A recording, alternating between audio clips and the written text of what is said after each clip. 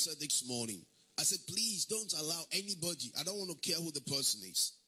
When you hear that maybe somebody in the body of Christ did something, or that shouldn't be distracting you.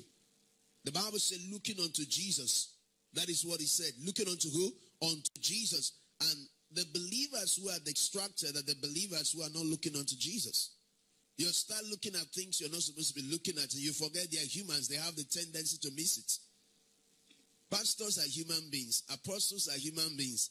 They have the tendency to miss it. A church is a family.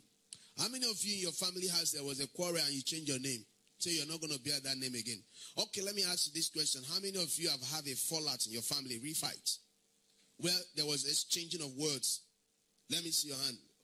Okay, only 2 people are real in this church. Other people, don't bother yourself. Your family is perfect. Hallelujah. In real family setting, everyone don't reason together. Even husband and wife, things may happen and people say things. You get what I'm saying right now? But we'll come back again and reconcile. But why is it that in church we don't do that? Church is the family of God.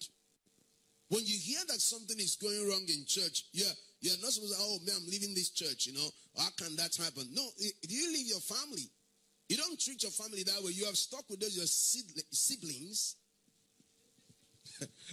for more than 5 years, for more than 20 years, for more than 25 years. You have stuck with them. Your brother used to be crazy. Your sister used to be crazy. You're still with them. You're still bearing the same name. Why haven't you said, I'm changing my name, I'm leaving this family, I'm tired? No, wherever you are, if your name is Ogboada, you're still answering Ogboada. Hallelujah. Somebody's not looking at me. Somebody said, Pastor, why do you use that name? No, that's people used to answer that name. Amen.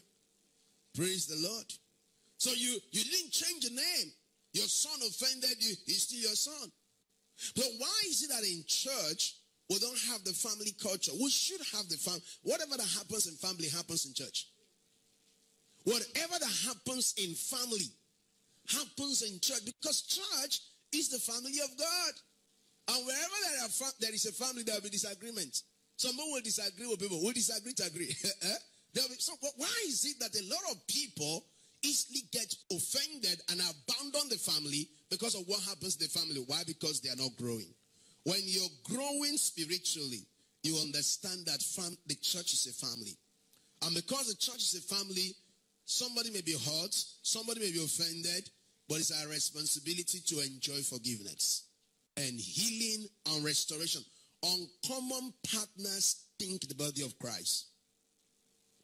Uncommon partners, they don't. How many of you, something happened in your family and you take the matter everywhere? Is it what you do? Sometimes you say, shh, don't let anybody hear it. Is it not what you do? But when something happened in church, some church people are the first set to tweet it, to shout it, to talk about it. But they're in their own private family. Things are going worse. They're not tweeting it. Why? They're enemies of God. They take joy in fighting the kingdom. There are believers unknowing to them that their action is fighting God. Their action is fighting the kingdom. So what am I trying to say? Uncommon partners think about the well-being of the kingdom. They think about the well-being. They think about the protection, the preservation of the kingdom. Uncommon partners are thinking the preservation of the kingdom. We should not be losing people. We should be restoring and recovering people. That is a kingdom attitude. That's what uncommon partners do. They think recovering and restoring. They think what? Recovering and what? And restoring. They are not thinking division, strife, and throwing away. We can't keep throwing people away. Hallelujah. We can't keep throwing. The reason why Jesus died. Who did Jesus die for? Huh? Yes, he died for every one of us. He died for every one of us. See, if we are perfect, if we are okay, there was no need for salvation. Uncommon partners look at things from redemption perspective. They look at things from redemption perspective. What will Jesus do in this situation? That's how they think. What will Jesus do? How will Jesus respond to this? You know, the woman was caught in adultery and they came to Jesus. they were so excited because they felt they could maybe have favor. He could look at them and say, man, you guys are very spiritual. You guys are very powerful. And they said this woman was caught in the very act. And I notice sometimes always women, the men are not caught. Hallelujah. And where is the man? Maybe the man over-empowered them and took off. Hallelujah. They couldn't handle the man. The man punched somebody. You come out here. Something like that. So don't worry about that. So the man maybe took off, and the women are always the victims. And I don't like that. Praise the Lord. Women, can I hear Jesus is here with me? Okay. Glory be to God. So they said she was caught in the very act. So they were expecting Jesus to start condemning her one and start maybe rebuking her and saying something about her. What she did. What she did was wrong. Jesus did not support what she did. But Jesus was addressing the issue the way it should be addressed. They came after her. They want to kill her. And Jesus said, whom among you here that have not sinned should do what? Should cast the stone, And everybody was guilty there. That simply means that everybody was having the same issue. Just that her own was different. Some people, when other people's issue is out, it's like they don't have issue. Uncommon partners project the love of God in situations. Uncommon partners, they do what? They project the love of God in what? In situations. When they hear that something is going wrong, you can't be an intercessor without being a love warrior. Have you heard about love warrior? I know you have heard about prayer warriors. Hear this one. This one is called love warriors. Love warriors. Amen. Love warriors are great intercessors. Love warriors are those individuals that does not know how to give up on God, on God's people, and on his kingdom. Love warriors. They know that this is the will of God for us. This is the plan of God for us. We're going to see what we can do to make this go right. Love warriors are not people who continue to condemn people. We have not received the ministry of condemning people. We have received the ministry of reconciliation. Hallelujah. We have not received the ministry of condemning people. It's easy to condemn what others are doing without looking at what you are doing as a person. So we saw in the 2 Kings chapter 6, can you just drop that NLT? 2 Kings 6, let's do verse 1 and 2. Hallelujah. 2 Kings chapter 6 from verse 1 and 2. 2 Kings 6. Okay. He said, and one day the group of prophets came to Elisha and told him, as you can see, this place where we meet with you is too small. Verse 2. Let's see that.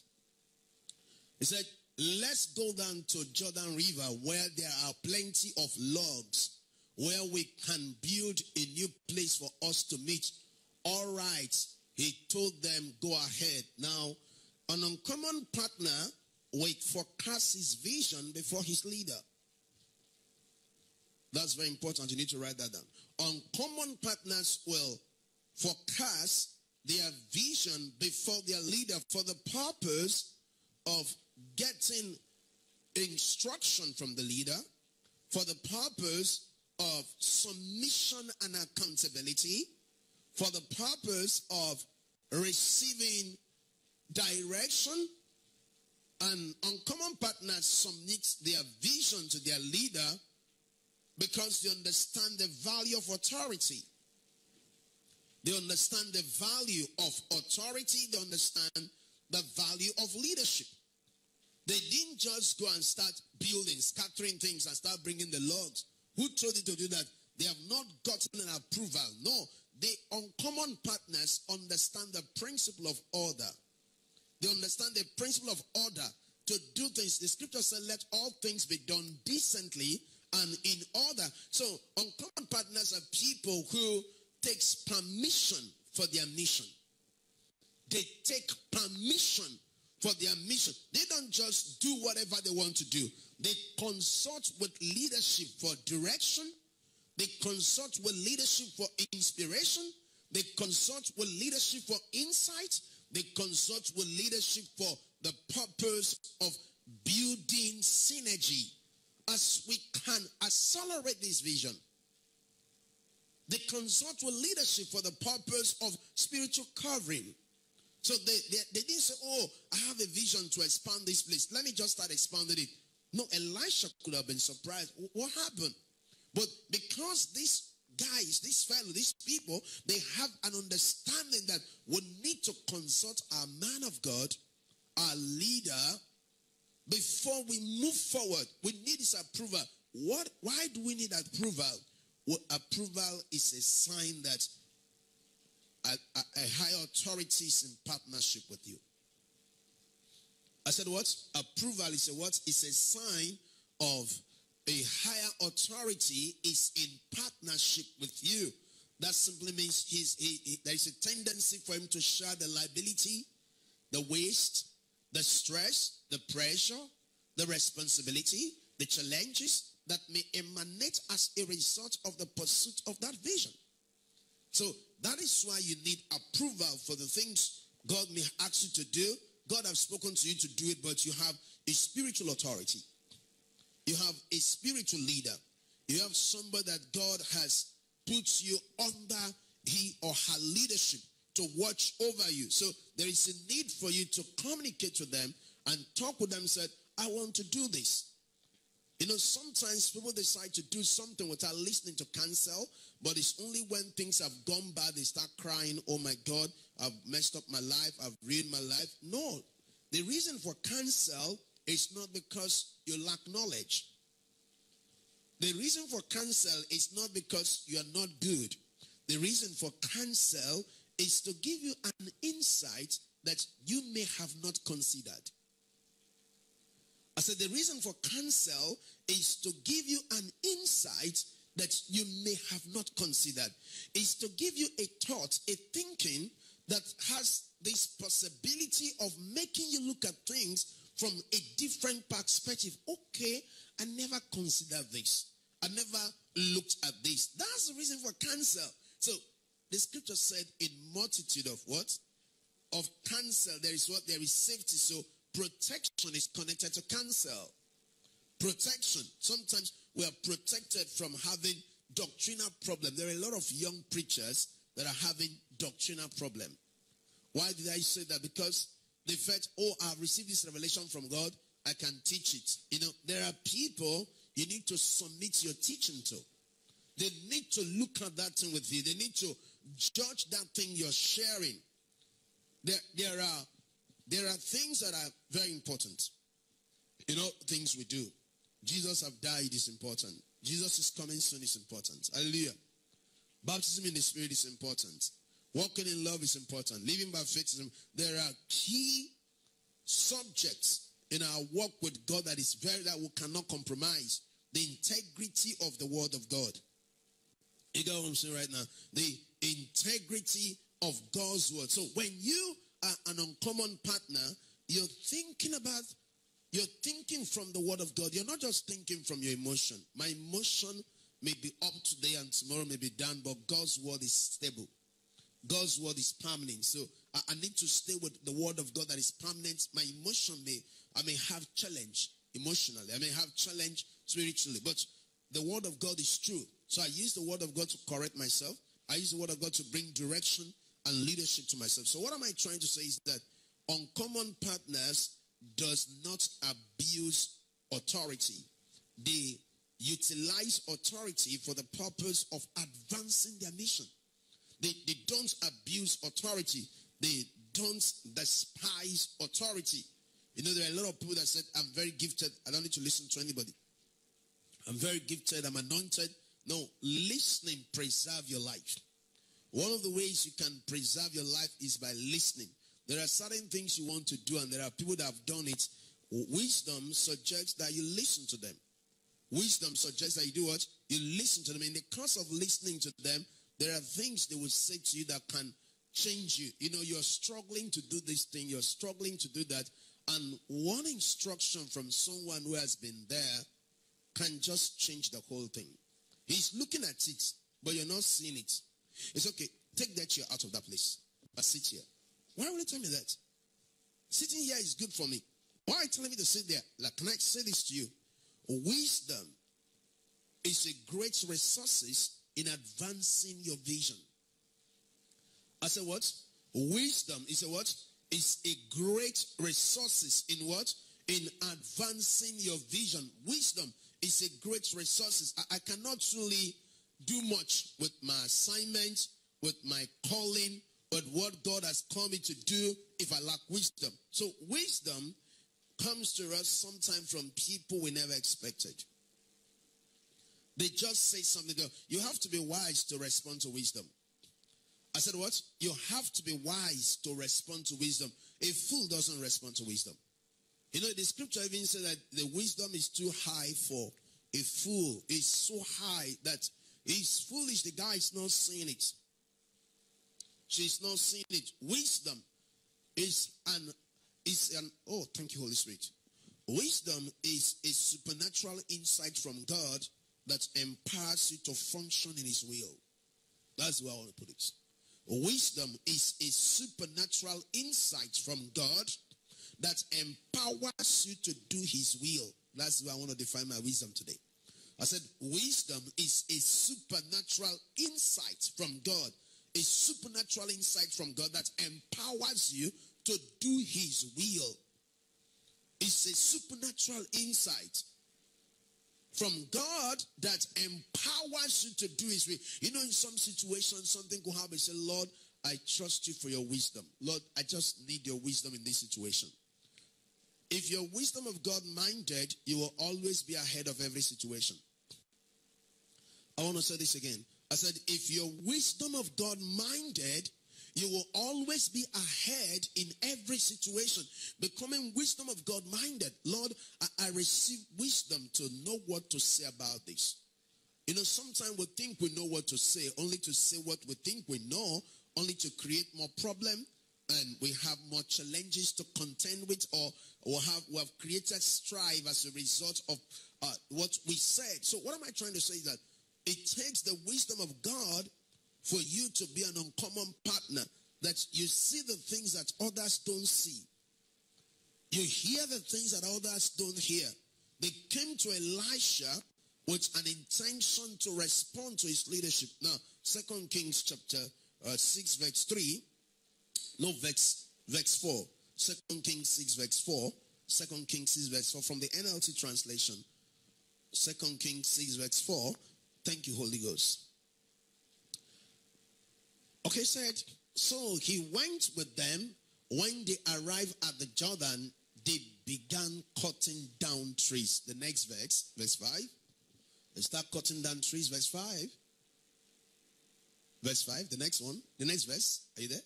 Okay. He said, but as one of them was cutting a tree, the axe head fell into the river. Oh, sir, he cried. It was a borrowed axe. You know, this fellow went to, it wasn't even his axe head. It was not his own. He went to borrow to work for the kingdom. Now, can I say this to you? Uncommon partners go extra mile to enforce the will of God.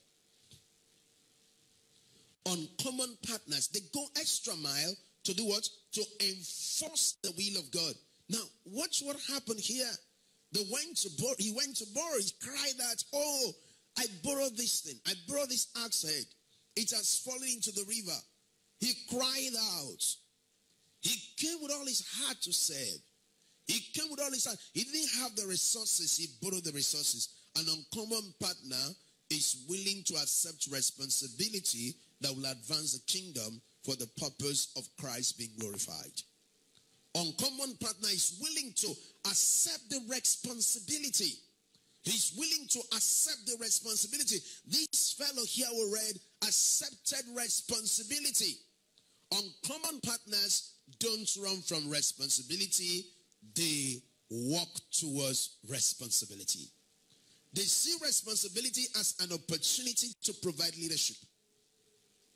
Responsibility should be an opportunity to provide leadership. Responsibility should be an opportunity to provide leadership. an uncommon partner will always look for an opportunity for responsibility. But you know, when someone doesn't think the kingdom, they run from responsibility. I don't want anybody to tell me to do this. I don't want to do that. They are always hiding from responsibility. If you're hiding from responsibility, you are hiding from progress. If you're hiding from responsibility, you are disconnecting yourself from progress. How do you make progress? You make progress by accepting responsibility. You come to church, you don't just say, I don't want to be hurted. I don't want to be offended. I don't want anybody to talk about me. Oh, they will talk about you. Sure. They will offend you. Sure. If you come to this church, like a friend one time said, he said, if you have come to his church, he was talking, he said, and you have not been offended in this church, he said, you have not joined. Something that will make you leave church should come, and you said, I'm sitting back. So if you're looking for a place where you will not be offended, you know what the person needs to do? What will the person do? Die. Who said that? Who said die? Thank you. Your answer is very correct. That's the only way. Is to die. We'll come for the person's funeral. Nobody will offend him again. But as long as you're a human being, as long as you're in the midst of people, there is a tendency that situation that will lead to offense will come. And for some people to say, oh, I can't take that. Oh, I can't take that. I don't like the way they did to me. Let me say this to you. The next place have more offenders. You always, people are people. People are people. Whether they are white or they are black or they are colorless, they are people. Trust me, I've worked with all kinds of people. I've seen people get offended. If I tell you why they got offended, you'll be laughing. It's a person. Can this kind of thing offend someone? Yes, so you offended the person got angry, the person got... Let's take, for instance, I sent you a word. I sent you a word. Esther, God is going to bless you and God will multiply you in Jesus' name. Amen. Then I went to Dimbo and sent Dimbo the same word. Dimbo, God is going to bless you and prosper you in Jesus' name. So you and Dimbo started talking. He said, Pastor sent me a word that God is going to bless me and prosper me in Jesus' name. And he said, oh, he sent you that same word? Pastor, why will you send that to Dimbo? I thought that word was only for me. I'm telling you, I've been in those situations. You're laughing, sister, Che? It makes you to laugh. You're wondering, Pastor, can people think like, yes, real fights, serious fights. Why will you send? It's supposed to be for me, especially. Then why shouldn't be part of this? But you see, sometimes people get offended at things that, sometimes say, God, please help your people. That's what I used to say, help them, please, because there are certain things that offense that shouldn't be. It should not be that way. We're reading the same Bible, is it not true? But you see, I've seen situations where people get mad, seriously mad, and they were not happy because that same word I gave to Esther, I gave to them more, and they felt that it was not a rhema word from God. But you see, your level of offense comes from where you are spiritually. If you are not matured spiritually, every situation will be an offense. I want to say that again. If you are not matured spiritually, every situation will be what? Will be an offense. Everything gets you offended. Why are you talking to me like that? Why did you keep that pot there? Why did you keep this there? Why did you keep that? Every little thing. Can I say this? Lift up your hand and say, Jesus, I am far from offense. I will walk in love. I'll be love of God minded and not offense minded. I refuse to walk in offense. The love of God will overtake me. That should be my thinking, that I'm going to be love of God minded. Hallelujah. So this young man that his axe head fell, there was a tendency for him to get angry. Look at now, I've come to bid for church. Now I've lost my watch. And they go to their office, they lose something, they will not complain. They will bear it. And come back to the work the next day. Is it not true? I've come to bid for church, I've lost my phone. How many people have gone to the office and they lost their phone? Did they resign from work? They are going to office. Every month they are giving you 200,000, 300,000. You lost your phone on the road. Sir, my boss, I'm not going to work in this company. It was when I was coming from work that my phone got lost. In short, the way you report it to your boss, you report it on the expectation for him to buy your phone. Sir, today I just had a problem. Oh. He said, what's the problem? My phone just got lost. Hey, sorry. Oh, sorry. Oh, sir. You would not do it. Huh? I was coming to this place. I lost my phone. I'm packing my things. Is that what you do? That's not what you do.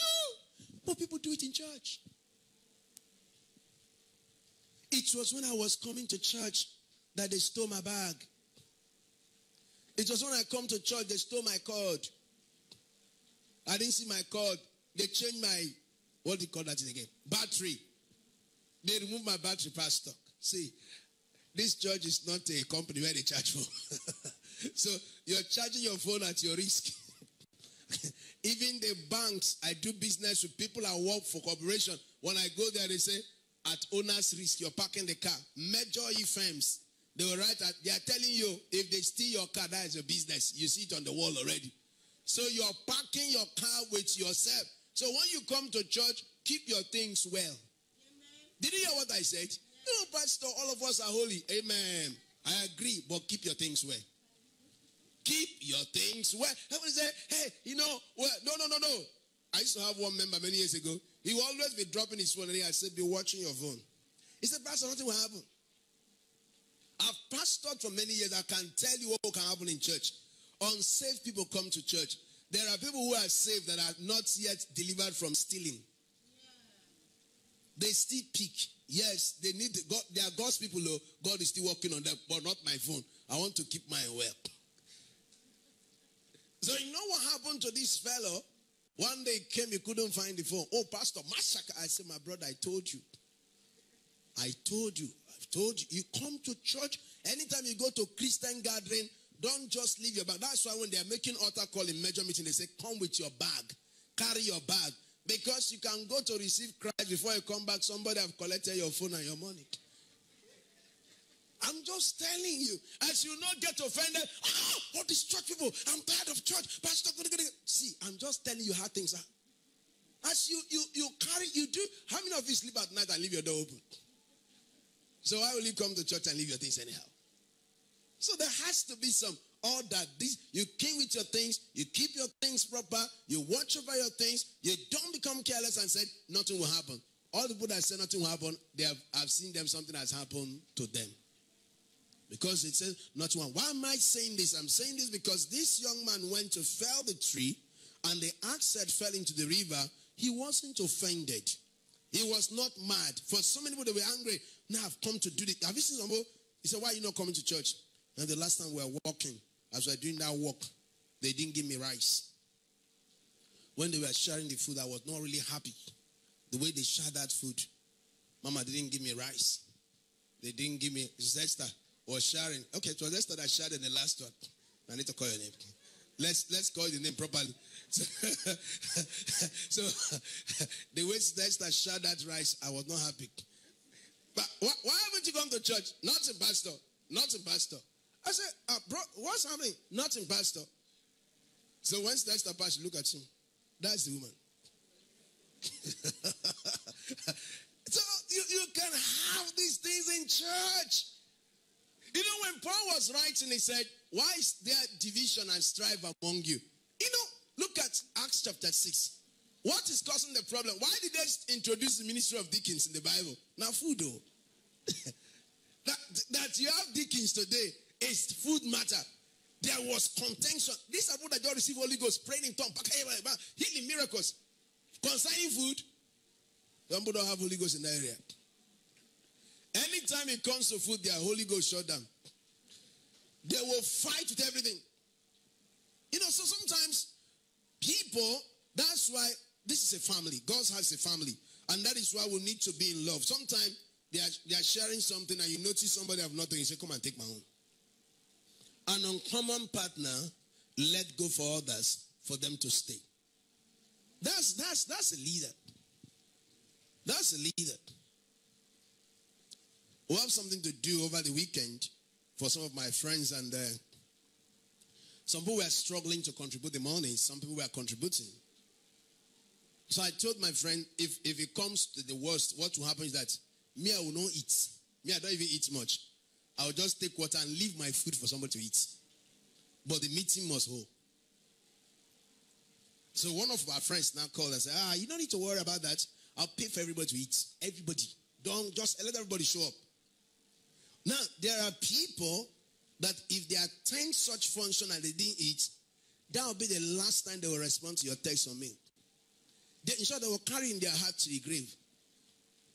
There are people who died remembering how they did not eat in one wedding.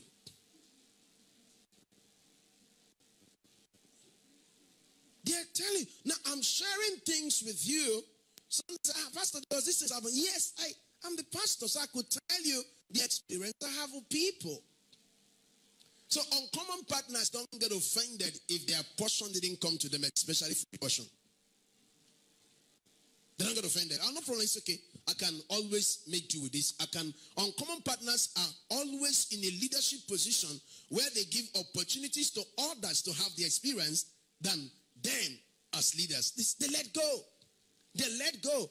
But you see some people they are sharing, they have brought out for their son, for their friend, for everybody, over 6 baskets. They have kept it somewhere. Nobody should cross here. Nobody. And other people haven't eaten. The other of my sisters that have been coming to church 3 months ago that have not showed up, these are own. The other of my cousin that came 2 years ago, these are own. This other person, these are own. This is of my mother. This one is my father. Everybody, they have. Now, the person is in the sharing committee, but has forgotten the vision. The vision is not for people who are not here. The vision is for people that are where? Here. Uncommon partners are sensitive to the present issue. Last one. All those things I said is to come to this point. Uncommon partners are sensitive to the present issue. They are sensitive to what is going on now. What is really happening right now? They are sensitive to the issues, to the matters on ground. You're thinking a function is going on in your department, in where you serve, and you're looking for opportunity to satisfy everybody. Which I know that satisfying everybody, it's not many times in the Bible they said that everybody was pleased with the same. It was, if it's maybe like, it's not much. Sometimes they are not pleased with it. Some people are together, some people are not together. Scripturally, you look at that. He said, and Jesus said to those Jews who believe, he didn't say to all the Jews, to those Jews. That's something else. Even when you're sharing revelation, the word of God, people used to say, when you're teaching the word of God very well, people will not be sleeping in church. It's not true. People sleep when the revelation is hot. Paul had an experience. He was teaching powerful words. Somebody fell. Paul, the man who, if people are sleeping in church, it means the preacher is not on fire. Who can be on fire than Paul? That people fell from his meeting. Somebody fell. They went to raise him back to life. That guy didn't sleep again. When he came back from life, we didn't hear about him sleeping. He knows what has happened to him. He has crossed and came back. So some of our brethren have not been there. And Jesus will not let them to be there. Hallelujah. Glory be to God. So what am I trying to say? Uncommon partners are sensitive to issues. They are sensitive. How do we do this? Okay, let's manage it this way. Let's do this. They consult. They relate. They rapport. They try to see how the possibility of resolving the issue. That's a leader. A leader is not someone who knows everything. A leader is someone who opened the door for subjection. Wise leaders allow subjection to come. Wise leaders allow subjections to come. They open door for subjections. They open door for counsel. They open door for contribution. Can you contribute? What do you think about this? How can we do this? How can we? And even if you run an organization, Always give people an opportunity to say something. They may say something that can change the whole organization. You don't stand and say, well, I don't think I can handle this, so let me do this alone. A wise leader is not a person, or an uncommon partner is not a person who wants to take the glory for every victory, but is someone who wants to celebrate every victory with others. There is a difference. An uncommon leader, an uncommon partner is not someone who wants to take the glory for every victory, but is someone who wants to celebrate every victory with his team members.